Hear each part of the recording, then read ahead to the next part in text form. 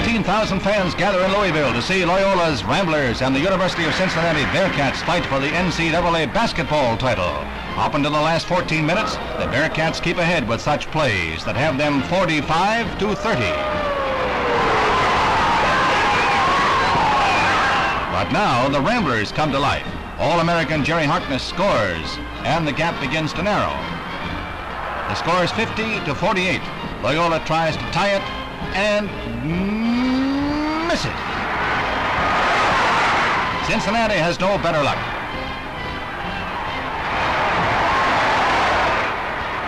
Loyola takes the ball and streaks down the court in a desperate effort for precious points. The effort pays off.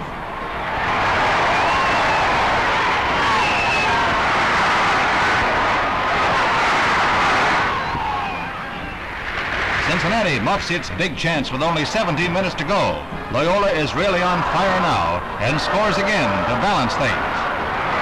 At 54-54, the game goes into overtime. Loyola makes the first advantage.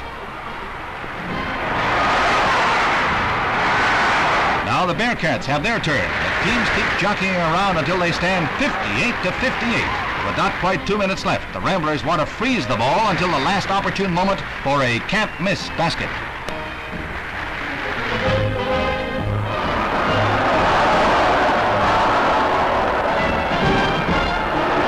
In the last few seconds, Loyola's Hunter gets the ball.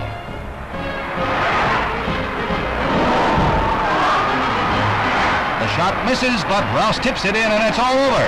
The Ramblers take the NCAA championship in the last few seconds of one of the fastest Action Jam finals in the sport's history.